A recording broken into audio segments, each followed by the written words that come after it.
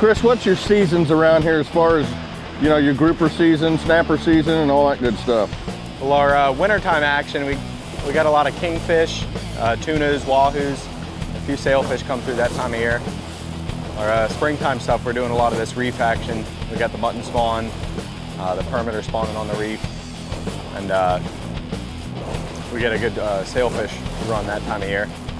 And more towards summertime, we'll start dolphin fishing, do a little bit of nighttime sword fishing as well. So we got year-round action here. That's what's great about this place. There's always something to do. Oh, there was a hit.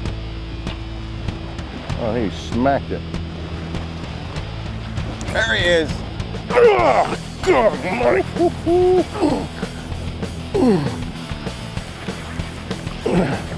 What do you want, a big one? I think this is a big one. Looks like he has a little bit more behind him. I think you might be right.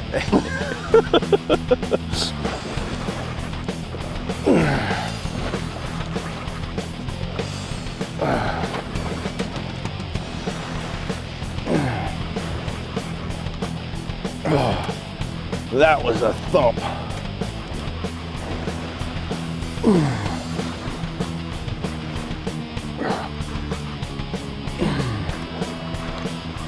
There's some color. Mutton! Another mutton. Look at this one. Woo! A beauty.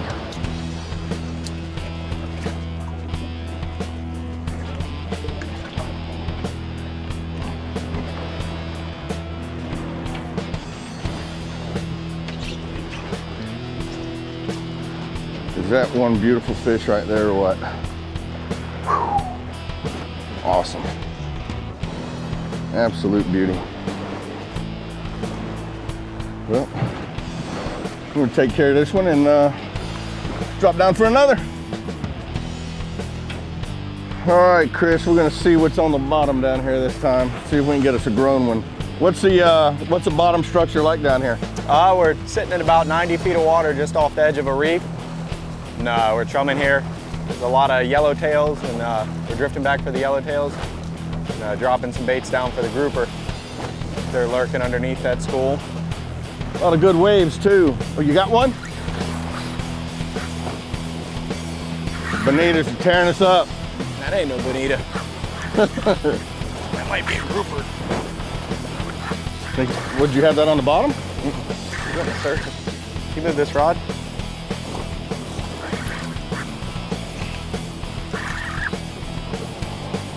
What you think you got there? Hard to say. Ate a live bait on the surface.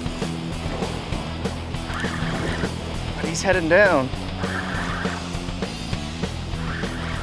Will you get them grouper coming all the way up to the top? They will sometimes.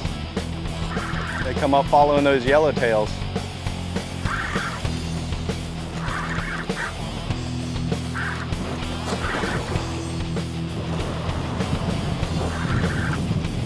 Heck yeah. What's that? Black. Look at there! Look at that thing. On the spinning rod.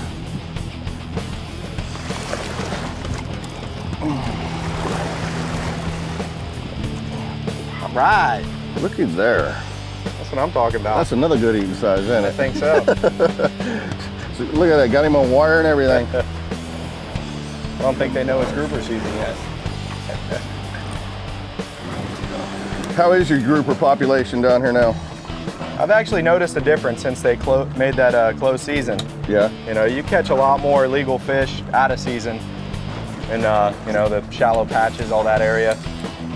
I think it's been good for us. It's like us with the red snapper up there.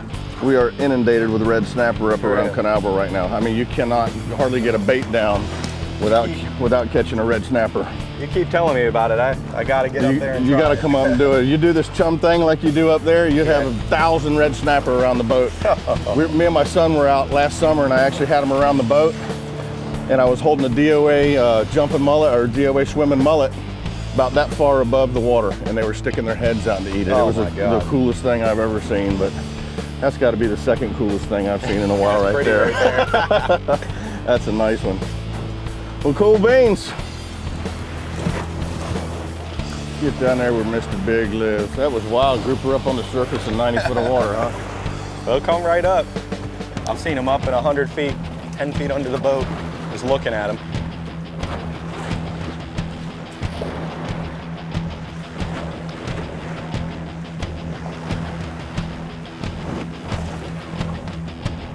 Whoa!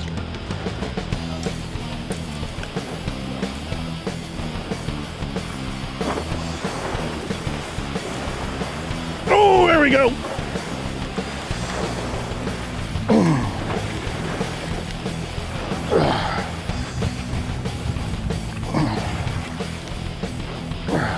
Yeah, you don't want to see him catch up, Anita. I'll keep him out of the way for you, Blair. You got some fight. Yeah, this one I think just realized he was hooked. I said, why? I keep coming to the top.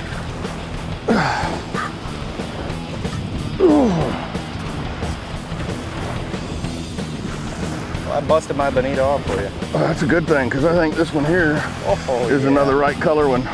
Another black. Well, I'm glad we got 9 people on the boat because we're gonna fill the box today. Like you said, you're allowed to keep 1 per person, but we got 9 folks we're gonna feed up here over the next, well, 2 nights anyway. We got 1 night left here in Key West and maybe dinner, and then we'll be heading home. All right.